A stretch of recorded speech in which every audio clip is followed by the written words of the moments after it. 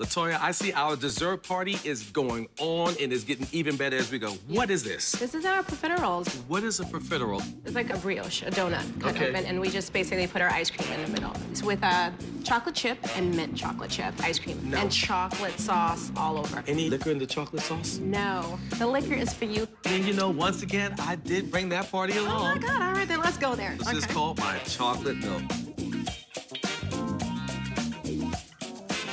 It has chocolate milk in it, there's a chocolate liqueur, and the final touch is a little vanilla vodka.